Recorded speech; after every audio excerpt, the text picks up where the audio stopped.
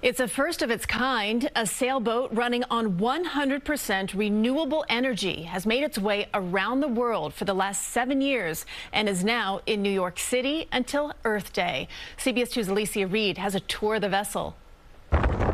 The Energy Observer is a decommissioned racing catamaran, now refitted with solar panels covering the entire vessel. In addition to innovative technology, it's a step towards a greener, more sustainable, low-carbon future. What we're trying to show to people is that a mix of renewable energies is the best option. The floating lab is the first self-sufficient zero-emission vessel. The crew of 5 uses renewable energy and hydrogen technology to power the boat as they sail around the world.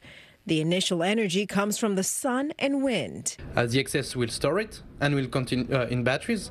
And then when the batteries are full and we still have some sun, instead of just losing this energy that arrives on the boat, we produce hydrogen to continue storing this energy in form of gas. Engineers on board are constantly testing the technology to ensure it works. The hope is that any part of the prototype can be used as an inspiration to others searching for ecological sustainability. We have proved that the technology works. The concept is quite simple. You just have to deploy a lot of renewable energy capacity.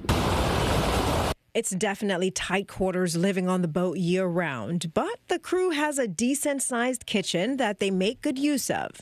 And sometimes we don't, and we make salads, and we adapt. People interested in touring the Observer can win a chance at the Earth Day Festival in Union Square on April 14th.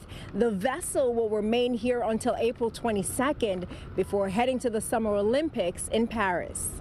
In Battery Park City, Alecia Reid, CBS 2 News. With those quarters, you got to make sure everyone gets along. That's true. Because there's nowhere to escape. Make sure you shower regularly. That too. Something like that. That too.